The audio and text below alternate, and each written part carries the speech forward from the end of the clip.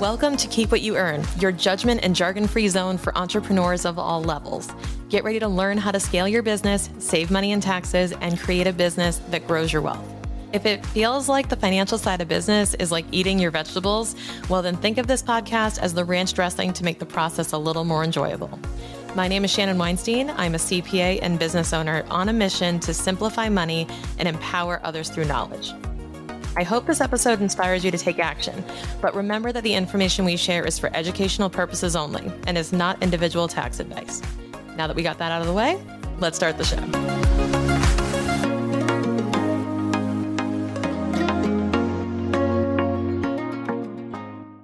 So much like a big tax bill, we don't normally worry about things like cybersecurity until they become a problem in our lives and we actually feel the tangible pain associated with decisions that we make on how we protect ourselves.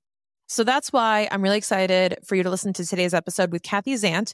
She is an internationally recognized speaker on security, marketing, and data-driven website development. She's spoken at countless events worldwide, both online and on stage, and she's been an organizer for both World Camp Phoenix twice and World Camp USA. Now, she's also a frequent guest on numerous podcasts about WordPress and emerging technologies, and she's the co-host of the Cadence Beat, Do the Woo, WP Motivate, and is a frequent co-host on This Week in WordPress. She's an executive producer of Open, the open source documentary about the WordPress community, and she's passionate about your stories and believes that everyone's voice deserves to be heard. And one of the things we're going to talk about today is cybersecurity, how to protect your passwords, how to make sure you're sharing your information safely online. And there's a ton in here for digital entrepreneurs in terms of how to protect your information and prevent incidents from happening to you. And down to the micro behaviors, down to the little things. She's going to tell you some stories about incidents that have happened that I personally find to be unbelievable, but they happen. So let's dive in and hear from Kathy. Hey, Kathy, welcome to Keep What You Earn. I'm so happy to be here. Thank you for having me. Of course, I'm happy to have you. So can you just tell everyone who you are? Yeah, so I'm Kathy Zant. I have been a web developer and I've been a hacker, white hat hacker. But I got thrown into security like super young. I was a web developer, really excited about what the internet was going to do. I was like, this is going to be a big, huge thing. And so I got a job as an internet developer and inherited a server from someone else who didn't secure it. And it got hacked. And so the company I was working for sent me to security school and I learned how to hack even more. Because in order to understand what hackers are doing, you have to like kind of be a bit of a hacker. And so I've just kind of like baked security into everything that I've done. And I had an opportunity about 7 years ago to clean up hacked WordPress sites. And I estimated I've cleaned up about 2,000 to 3,000 WordPress sites that have gotten hacked. And through that experience, I learned a lot. And working with smaller businesses that were using WordPress and understanding sort of their security mindset, I think we can do better. And so I'm here to talk about that. I love it. And this is something so important, especially as we enter into like the new age with like AI and the new capabilities technology is gaining. We also have to keep up with keeping ourselves safe. I mean, remember back in the day when you had like AOL and you would open your browser and then it'd be like a bajillion pop-ups and everybody would click these little links because they'd be so convincing that you were gonna, download now. And you'd fall victim to these things. And I feel like now it feels so silly, like we know so much better now, but that's because we had to go through it. We had to go through the effects of it. And we had to actually feel the burden of like identity theft that wasn't protected by your credit card company or that wasn't something you could recover from. Like it was a rough time where we got really adjusted into this idea of cybersecurity. Right. Well, everybody who's aware of cybersecurity is aware for it for one reason. They've had an incident. They've had something happen to them, whether their WordPress site got hacked into or their bank account, or they inherited a server that was not set up properly like I did. But everybody gets into security, not because, oh my gosh, security is so exciting, but because, the fear of God has been put into them because they had an incident like that happen. Like nobody wants to talk about like home security or insurance unless like the neighbors got broken into, right? And it's the same type of thing with cybersecurity. Nobody wants to know about any of this stuff until they hear the story or it happens, unfortunately, to them. And so I'm here to tell some stories. I'm here to really I just think, small businesses especially, AT&T did some research and they found that small businesses that didn't have a security posture and did have a hack, like 60% of them, the stress of it, the financial duress that they went through, 60% of them closed down because of that. And so Wow. if we can start shifting that so that smaller businesses start thinking like some of these larger businesses, I think we can protect ourselves a little bit better. So when I saw the name of your podcast and we were kind of in the same little group, I was like, keep what you earn. Yeah. Put up some barriers so that you can keep it safe. Yeah, I call it the financial fortress. It's all the legal, the security, and like the tax strategy that has to be wrapped around your business so that you can actually keep it and you can actually hang on to it. Otherwise, it's there for the taking, whether it be a hacker, the IRS, anything. Like you have to make sure that you're keeping it.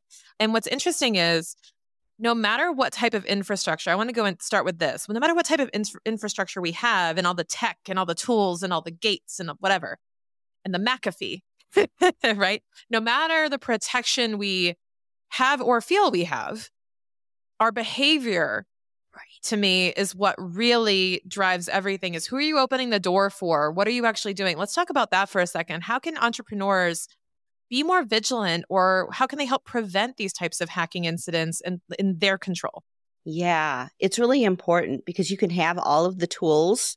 You can have the entirety of every single security tool out there. But if you don't know how to use it, it's all just, screwdrivers and hammers in the toolbox and nothing's getting used. If you don't know, that a hammer gets used for this and a screwdriver gets used for that, if you don't know what a firewall is and you don't know what multi-factor authentication is, and those are just words to you, then you can't make good security decisions. So it's really important to have some level of just understanding and education. And then I think one thing that's really important for everyone to do in terms of like a security mindset is to act as if it's going to happen. Act as if you are going to get hacked. And what are you going to do about it when it happens? Not if, but when. Like what kind of, we call it in security an incident response plan. Who needs to know? What are the stakeholders? Who needs to be informed? What types of people would be impacted if like you have an e-commerce site and all of your customers' information is exposed somehow? What rules with PCI? The payment card industry has a number of rules associated with credit card information and personally identifiable information. That's all your customers and their email address and even their IP address is considered identifiable information. What are you going to do if that gets exposed? What's the plan? Because I'll tell you what, when these types of incidences happen, and I've seen thousands of them, everybody freaks out just a little bit. Even if you've been through it 100 times, it's still very disconcerting when something gets exposed. And when people are under stress, what happens to their ability to think? Well, it goes right down to like, I can only do this one thing. So if you have a plan that you've devised when you do have all of your mental faculties, when you can think through things, when you have a security expert coming along and saying, okay, you're going to need to do this and you're going to need to do this. And, this type of disclosure needs to happen to your customers and all of the legal rules associated with these kinds of breaches. If you have all of that in place before something like this happens, then you're going to be prepared for it. And it's also going to help you make better security decisions to prevent that from happening. So going through some sort of incident response planning and assume it's going to happen someday just puts you in the mindset of really fortifying your defenses. I agree. And it's just so important to not only have the tools at your fingertips, know how to use them, but also have that plan in place. And what were some examples, Kathy? Let's say somebody's brand new to this and they're like, I would love to have an incident response plan, but like, where the hell do I start? Like, what should be part of that plan? Yeah. Well, I think having first an audit of all of your systems, and that goes from everything from your website to your accounting software to all of the computers on your network, all of the cell phones that are accessing your network, your social media accounts. I just heard a story recently of somebody who got phished out of, they had a very, very high profile Instagram account. I think they had, 6 figures in terms of followers. They were working the Instagram and they wanted to get that, the blue check mark on their Instagram. And so they applied for it. Just almost serendipitously, a phishing email comes in saying, if you would like to get this, you need to fill out this form if you want to get verified on Instagram. They're good. And they asked for their password in that form. And the person didn't notice that URL wasn't, part of Meta, wasn't part of Instagram. And they filled out the form and they lost their Instagram account. And that was really devastating to them because they had worked so hard at building up that audience. And a lot of their leads were coming in through Instagram. And so they had to go through all of this rigmarole to get that account back. Very, very stressful. And what happens when somebody's stressed out like that and they're trying to get their account back? How much time are they spending on sending out emails to customers? Everything is dedicated towards getting this asset back. Because even your social media. It's crisis response. Yeah. It is a crisis response. So having an audit of all of the things that you have that are important to your business, and then also going through all of the different things how are you storing your passwords? That is something that's like incredibly important. And a lot of people, you remember back in the AOL days, we had the ability to have a single password for everything, my password. And I think the psychology of passwords has been something that's really interesting because everybody wants something that's like super unique to them. Nobody's going to guess this. Nobody's going to understand this in my zip code or my pet's name in my zip code or my kids' birthdays or my kids' names all put together with a couple numbers at the end with a $sign, something. And it's so unique and it feels so unique, but so many of these passwords, once you reuse them, let's say, for example, you go shopping and you're on some very small shoe site. And this is the only place you can get these really cool shoes. And that proprietor of that e-commerce site is not guarding their information, but you set up an account there and that password that you use everywhere is now on that site and a hacker gets it. There are all of these breached password databases that kind of get shared around. There's some on GitHub, which is a programming site where people share source code and things like that. And there's databases of passwords. And so what hackers end up doing is getting these databases of passwords, tying them into a script and just like brute forcing into sites. Well, if you're using just one password for yourself and that's your password everywhere, it's in a breach. I'm going to bet it's in a breach. If you've been on the internet for any length of time and you've been reusing passwords, that can be a big problem. So understanding all of your assets and how you are interfacing with them is kind of your first step towards putting together an incident response plan. And as you go through that and doing sort of an audit of everything that is a touch point, having some just basic security, like how are we storing our passwords? You have an organization and you're sharing passwords, like everybody's logging into Instagram to post something, how do those passwords get shared? There's one story I heard about a company that was doing YouTube videos and they had a number of different people who were accessing that YouTube or that Google account. And so it does multi-factor, like will pop up alerts on people's phones and say, somebody from this location is trying to log in. And one person just said, yeah, that's somebody I'm sure and their YouTube account got hacked. So having an understanding of all of the different assets you have, how you authenticate to those, and then putting together like sort of that incident response plan is going to uncover all of the various things that you need to do in order to protect them. So making a list, checking it twice. So for me, right, what goes through my mind is, okay, well, where am I sharing my information? Where do I have a key, right? Like my password is a key into this data, or where am I putting my data on the internet? But also, especially for my career, because I do tax returns. Yeah. That is a huge risk. They're going to go after social security numbers, EIN numbers, all the stuff, bank account information that I have for my clients. Are you kidding me?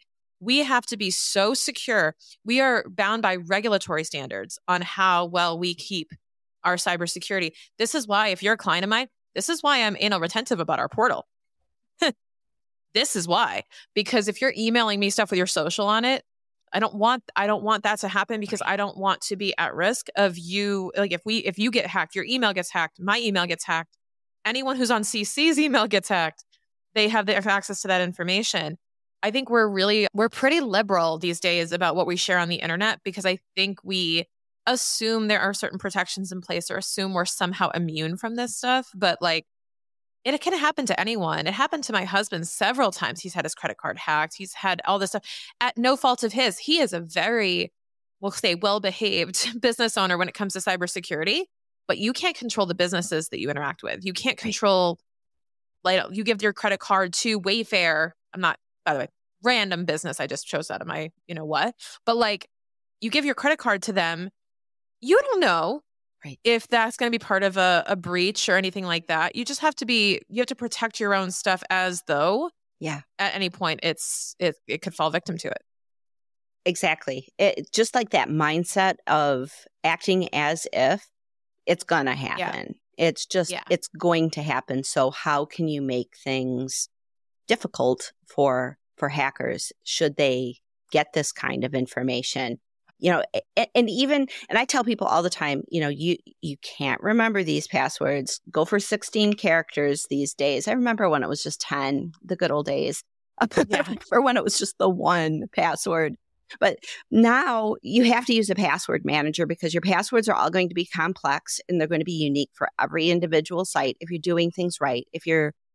Passwords are just kind of broken the way the system is right now. And there are some technologies coming that are going to help us deal with that. But right now, you have to use a password manager. You have to use two-factor authentication. And unfortunately, like Verizon does this annual survey on breaches, and they found that like 28% of people actually use two-factor authentication.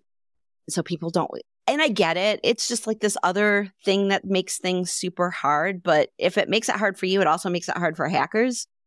And passwords are just so broken. They're just so broken. But making sure that using a password manager, using things that are long and complex, doing things like that, it helps. But that comes from that security mindset of, it's going to happen to me. So what can I do to make things just hard and complex so hackers go someplace else? What do you think are the minimum viable things, like the minimum things to have in place, right? Like, think about your home security system, right? It's like, well, what do I need? Do I need the ADT system? Do I need the cameras? Do I need the whatever? What is the digital equivalent of sort of, if nothing else, you need to have, you mentioned a password manager. Yeah. And let's talk about like, are there softwares and other things that you need to have to make sure that you're protected? Yeah. Password manager is very important. I don't know how anybody can live without them right now, but I know that people do. If you are sharing accounts and you need to share a password, all of these password managers have the capabilities of sending someone access to that password that expires after some time. So you don't want to copy paste passwords into emails, or even, like Slack or Teams or anything like that. Don't put passwords elsewhere. Keep them in an encrypted place. So I would always use a password manager. Two-factor authentication, I would use an app on your phone. There's Google Authenticator. There's a lot of, actually, this one company out of Cyprus that does iOS and app development for Android. They found that there were a lot of rogue 2FA apps in both the App Store and Google Play Store. So make sure you're using something like Google's Authenticator app, and it gives you like a 6-digit code that rotates every 30 seconds. That's the 2FA that you want to be able to use. If you have backup codes, store those in your password manager as well. Make sure your password manager is like locked down. I really recommend 1Password just because it has all of the bells and whistles, but it is more expensive if you're looking for something incredibly inexpensive. Bitwarden is an open source, which means its source code gets reviewed by all kinds of security-minded people and security researchers. Bitwarden is great. You can store your two-factor authentication codes in 1Password.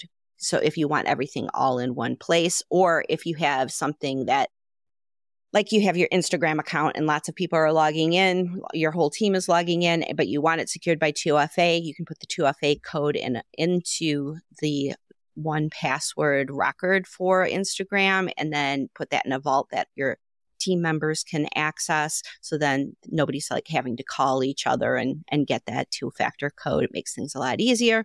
You have to live with a password manager right now. That's just like bare minimum because of the ways so many breaches. That's been the problem, is like there's been so many different breaches where passwords have been exposed. And there's a website called Have I Been Pwned? It's like owned, but with a P. And you can go on that site and put in your email address and see if your email has ever been exposed in a breach. You can even test your passwords and see if one of your passwords is exposed in a breach. So if you have that one password that you're using everywhere, you can go there and see if it's in one of these breach databases. Huh. Yeah. Didn't So know that's a great resource. It's put out by a guy in Australia named Troy Hunt, and he's been a security researcher forever. And there's tons of good information there. I highly recommend that people go sign up on there. You can put in your email address and say, notify me if I've ever been in a breach. And so, is it free? Yeah, it's free. It's free. Guys, what's the name of the site again? I'm definitely going to do this. Have I Been Pwned? Pwned. Yeah. I haven't heard that in like a decade or two. Oh my God.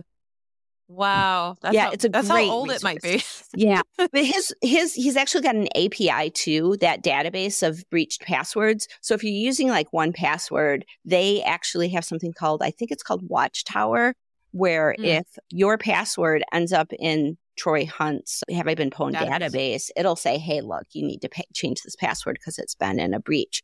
Because if it's been in a breach, it's in one of those password databases. And that just means hackers have that as an option to brute force you. So, and also another reason why not to use one single password. I know 1Password is the name of the platform, but to not use one single, which is so funny to say, to not use one single password for all your stuff, because if that one gets compromised, you have an entire day of going in and changing all your passwords. Yes. It's good because then you know, okay, if they got into one thing, they got into one thing and it's isolated and you can actually address it.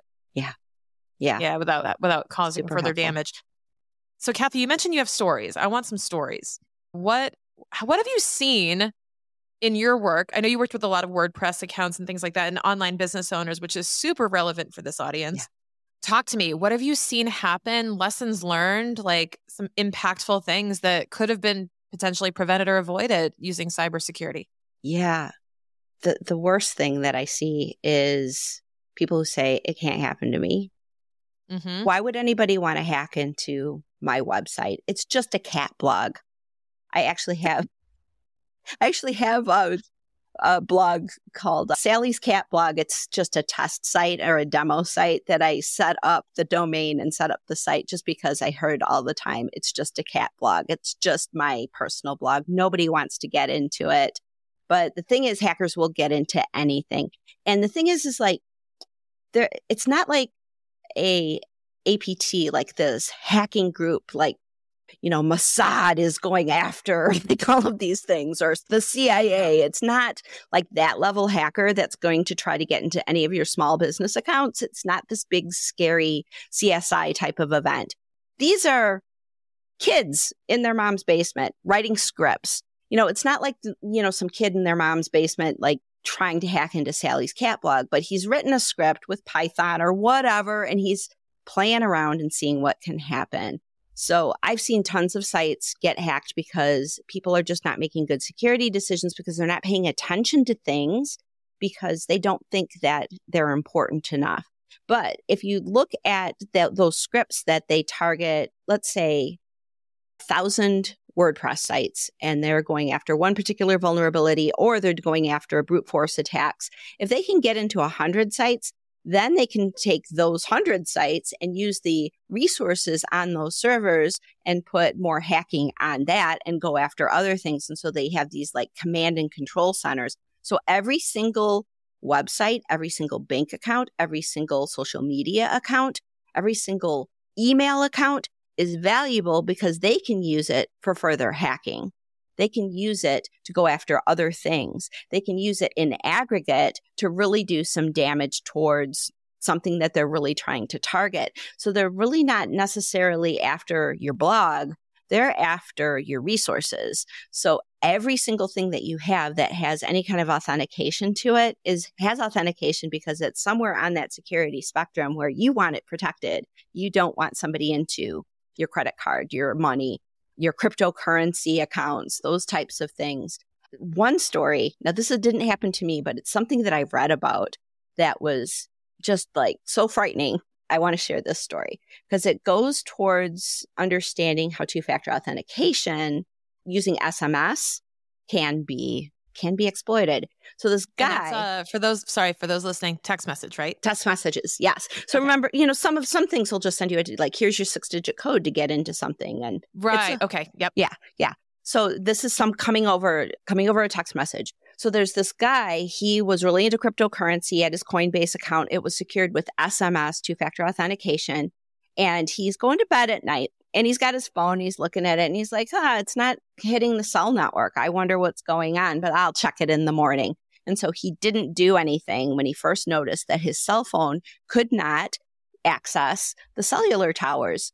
The next morning he woke up $100,000 poorer. Scary. So what happened is a hacker spear targeted him and went to his cell phone provider, pretended to be him and said, my phone's not working. I don't know what's going on. All this other, like my mom died, whatever stressors that he could put on that cell phone provider, and got his SIM card swapped. So his cell phone number was now going to the hacker's cell phone. He got into the guy's Gmail account that way. And with the Gmail account, he was able to get into the Coinbase account. And by the time he woke up, there's this, I will send you, Shannon, so you can put this in the show notes, but he wrote this up all in this post. And just reading it, you understand the psychology of how a hack happens and how something that seems so innocuous as my cell phone can't reach the cell tower. I wonder what's going on. Oh, well, I'll solve it tomorrow is your first indication that maybe you shouldn't. Wait, maybe you should take action. If something just doesn't seem right, it could be the first indication that something very wrong is happening. Never would have connected the dots on. Like, I would never expect someone to connect the dots on that and be like, I'm at a cybersecurity risk. It's never that obvious that that's what's happening. It's like the very subtle little things that aren't going the same way. I mentioned this before we hit record, but so in Costa Rica, we were robbed. Yeah. And we should have known. So here's what's funny. We were robbed twice in the same day. Wow. Here's my version of that, right? And this is the funny thing. Like, we don't notice. The first time they came while we were at dinner, and the cleaning people had come that day, but I wasn't really paying attention. I was walking around, working, whatever. And somehow between when we got back, like when we went to dinner and got back from dinner, a box of our towels had moved to the table outside on the patio. Like the beach towels had moved from one side of the patio to the other. And I was like, oh, that must have been someone who was here, who was cleaning. They moved them, whatever. And like Jason thought nothing of it. I thought nothing of it. And then we came back again, then we went to bed and we woke up and we looked outside and we were like, I was like, why are all my weights on the floor? Why? What? It was like piece after piece after piece figuring out, oh my God, we were robbed last night. And they took a box, a yoga mat, our box of towels. Like everyone was safe. Everything was fine. Mm-hmm. But they took it was a very petty crime.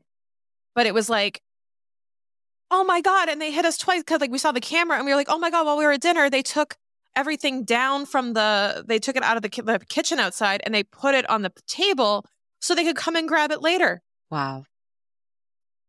And then I was like, oh my God. And I said, we felt like idiots because we were like, they literally left a sign that they were here. Yeah. And for me, it's the same thing. It's the innocuous, like, oh my, that's where my cell can't connect. Because we're all used to hiccups. We're all used to things that are unexpected. We're all used to explaining away and justifying the unusual. Yeah. And we do that a lot. And I think that it's not to say don't do that because then you're going to be paranoid. But like, there's a balance there, right? There's a bit of like, sometimes there's healthy paranoia of like, this is weird. I should just to be sure, I should call or I should like use my husband wife's phone and call the cell phone company and find out why this is happening right now. Right. Or just, is it just happening to me? That's another like, question that you that's can. weird. Why is it Yeah. happening to me and not you? It's kind of Right. going through this like decision tree of, should I be worried about this? Yes or no? Yeah. Yeah. Yeah. Yeah. And It's so interesting. it's just another reason why, security professionals tell you, like, if a service only offers SMS based 2FA, two-factor authentication, still use it. It's still going to protect you from a password that gets guessed or a password that's in a breach that, was somebody else's password, but it's in a breach. And so it's in that database, right? So still use two-factor authentication, but if it's only SMS. But this is why security professionals will try to move people over to using that authenticator-based two-factor authentication, something on your phone, or that time-based thing that's going every 30 seconds and giving you a new 6-digit code, because those types of things can't. SMS is, you're at the mercy of whoever's at the AT&T store and is socially engineered or conned into changing it's SMS. Behavior. It's psychology. Yes, it's like you have psychology. to. Yeah. It's all psychology is what's holding you back from being secure. It's not like you can have every tool on the planet, but if they can call and convince the Verizon person that they're you, that's terrifying that somebody would ever want to do that and just target that type of thing. But those people are out there. It's very real. Yeah. Yeah. And social engineering, I mean, that's a whole sort of realm of hacks that happen. Phishing. So those emails that, your PayPal account has been locked and all of your funds are going away unless you take action. God. Every day I get one of those. All the single time. Day. Yeah. And they use all kinds of clever things. The ones that I'm seeing now are Google Forms. Like, I'm getting all these Google Form emails, like, fill out this form to get access to this thing that you need. And so they're doing things like that. And so the forms are kind of bypassing sort of Google's spam filters and a lot of the security controls that they have. But social engineering, if they can get through the controls, if they can get through, gosh, there was one recently, it was a hosting provider, and they had their email list got hacked. Their email service provider got hacked. And so all of these like DHL things were going out. And I'm like, wait a minute, why is this coming from this hosting provider? This is weird. And it was a DHL, your package has been, there's a lot of those types of things. Yeah, this happened to my husband. There was, I think it's pretty public now, but Rackspace got hacked. And it was a huge, so he was victim to that and lost his email for his business for like a whole week. And was like, that's my business. Like I can't get emails from customers. I can't get, I'm like, he goes, this ain't like Auntie Sue's email account where the kids share pictures. This is like the entire business had their email shut down for a whole week. That's huge. That's impactful. It is. And there's this whole idea of like supply chain attacks. Like, if they can get into Apple, or if they could get into any kind of software provider and get some piece of code into an update, and you go update, let's say, pick an app, Canva, and Canva gets hacked and some bit of code can get put into their source code and you update your software. These kinds of things are pretty rare, and there's some security controls, but it's really important as small businesses to understand that kind of thing can happen, and to make sure that you just never assume if something's out of the ordinary and doesn't feel right, to give yourself sort of that buffer between stimulus and response, to take a step back and say, does this feel right? Where does this fit within my intuitive gut vibe? Because I think a lot of times we're just like so busy, we don't pay attention to that, even when something's like... And they feed off of that. They know that. They know it, That's why business owners are targets, because they're like, we get bombarded with need this, need this, need this, and we're just trying to get it all done. Right. That we don't think about what we're actually doing, and that's where they bite you. Right. And one tactic that really gets used a lot is sort of this time pressure, because when you feel that time pressure, it causes stress and causes that, ability to think and to really intuit what's going on. You just time pressure. Oh my gosh, this thing is happening if I don't take action now. But that's one of the first signs that something's wrong, is if somebody's putting undue time pressure on you to make a decision before you're ready. it can always wait. Everything can always wait. You can just take a step back, gut check yourself. Does this feel right? Does this seem right? Let me check and see if this is happening with anybody else. Start asking questions, and then things will really make sense. One person that I know, they were buying a house, and they were at the point where they're transferring escrow money, and they started this was somebody in the security space too, and they actually started an escrow transfer of funds to a hacker's account because they got socially engineered and tricked. Somebody got information that this transfer was imminent and was going to happen, whether it was the title company that got somebody got hacked, got wind of this going to happen. And at the last minute, they got a phishing email that told them that they needed to transfer the money elsewhere. But they were able to gut check. They started the transfer and they're like, wait a minute, this doesn't seem right. And they called the company and said, did you send this? No, tell us more. And they immediately said, we'll call you right back. Stopped it with their bank just because they took a moment to ask a question, to verify something. Is this real? Yeah. I did the same thing. Whenever my clients give me access to their, they'll set up a username and password for me for their accounts, but I never know when that's going to come. So a client will send me log into your new account here. And I'll be like, hey, because I sold you the banana phone, right? Hey. So it's hey, did you send me a login for this thing? They're like, yeah. Okay, cool. It's always worth that quick check because there's no harm in checking to make sure it was them, but there is harm in not checking sometimes. And it's really important to know. Now that goes into another thing I was going to ask you. Let's talk about really quick as we wrap this up, social sharing, because you just said they knew this transaction was imminent. And you know how that can often happen is when you're oversharing or you're telling a lot about what's going on in your life on social media, in emails and whatever. I'm not saying you have to be reserved, quiet, and not share what's going on, but I think we all need to do a really good job of being careful, where we are, what we're doing, the credit card charges. Because, for example, you see someone's posting that they're traveling internationally, right? Now it's okay. So now their credit card company won't care if I run the card here because they think they're traveling or whatever it is. You got to be really careful about what you're sharing and what you're sharing about what you're doing so that you can be vigilant too while you're there. Right. And those multi-factor questions, what was the first concert you ever went to? I always put numbers after it. Okay. Those Facebook posts, have you seen them? Yes. Yes. People, oh my God, you guys, have you guys seen these? The Facebook posts that are tell us your first pet's name in the comments, and people do it. I'm like, y'all, they are trying to collect your passwords, so your security answers. Yeah. Oh my God. Yeah. It's becoming more obvious now, but I see so many people fall victim to it. Yes, very much so. Yeah. And you don't know, if you're it's your local radio station asking these questions, you don't know. That's all very public. You don't know who's reading those. Basically, even if it's locked down, even if it's a private group, you don't know everyone that could be in that group today or in 6 months. So just assume that, hackers are everywhere and don't share things. And then the other thing is if you have to, if a service, why is banking the worst? Banking with two-factor authentication, they're always behind. Come on, banking, let's get up with the plan. But they're the worst.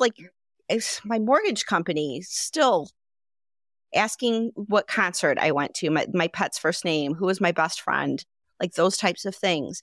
If you're going to put that in there and you're going to use your actual people that you may have answered a question on social media at one time, choose a set of numbers and put that at the end of it. Use your password manager and make a note of what you're doing. So then at least you have it in a password manager. But yeah, just assume anything you put on social media is visible by hackers. Yeah. And also what's now happening more is so for example, IRS has ID Me, right? Yeah. And they're doing facial scans. This is kind of freaky, at least for me. This is new technology. They're doing it at airports now. The last time I flew down to Costa Rica, I just had to walk in front of a scanner, no boarding pass. And they were like, welcome, Shannon, 23B, go sit down. And I was like, holy crap. And now the IRS, albeit they're receiving everything via fax, but they have this technology, right? They don't have emails yet. but they have facial recognition through your webcam to let you into your account. Now, one, that's awesome. But, it's also like, well, could someone put a picture of me like this? I have no idea. Like they could put a picture of me in front of the webcam. I don't know. So you have to be super careful because even with facial recognition, that's something that can be manipulated with AI and other things. Like there's a whole lot of uncharted territory coming our way with all this. Yes, definitely. Definitely. There was one story that I recently heard about people getting shoulder surfed in public places. That means somebody's looking over your shoulder as you're typing in like your iPhone 6-digit code because your facial recognition didn't work. And then you set your phone down and somebody swipes your phone. Well, that's your entire digital life right there because you probably have Face ID set up for your bank account, for everything. And all they have to do is change that 6-digit code. And now they have access to everything and they can go and start swiping accounts. So yeah, there's always like the weakest link in any kind of security posture that you have. And just to be aware of what those weakest links are, the scams that are happening. But once you're empowered by that, by knowledge, by understanding and knowing that, you have responsibility over your security and your digital life, it's a lot easier. Just being aware, just having some attention and awareness on it. It's not that hard to stay secure if you just pay attention and make that assumption that it's going to happen. And you can make some good decisions based on that knowledge that you gather. I agree. Instead of investing in some cool new tool to help protect you, I mean, obviously you can do that, but it's more important to invest in a habit to ask a quick question, to pause and reflect, to, like you said, it's a gap between the response time, the stimulus and the response to go, is this real? Apply a filter of some kind before you act. And that will save you way more than the best antivirus on the planet if you're still operating that way. Kathy, thank you so much for sharing all this with us. This is really helpful to think about and to revisit. I would encourage you guys, put it on your calendar to do some type of password, review, kind of a security audit, like she said. Look through your processes. Where are you sharing data? How are you sharing data? And how are you protecting yourself? It's so important.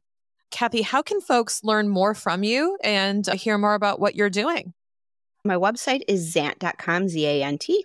I am putting together a security course for small businesses that should be ready probably maybe by the time this is published. So if you go to zant.com, you can find out more about me and if that course is ready. Otherwise, there'll be a wait list that you can find there. But yeah, this was a lot of fun. Thanks for having me, Shannon. Of course. Thank you so much, Kathy, for joining me.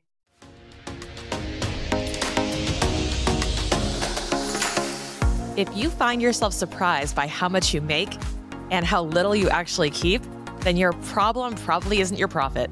It's your cash flow. Cash flow problems are the #1 reason small businesses fail because they run out of gas in the tank. And that's why I released a mini course called Endless Cash that helps you quickly forecast your own cash flow using the same template that we use with our clients. If the pressure of launches and big investments stress you out, then grab a copy of Endless Cash and start getting ahead of those road bumps right now.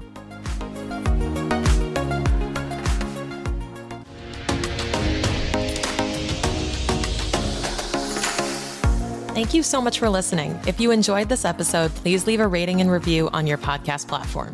This small action goes a long way for podcasters to get our message heard by more business owners just like you. Be sure to check out the show notes for links to information about our guests and ways to get in touch with me. We'll see you on the next episode.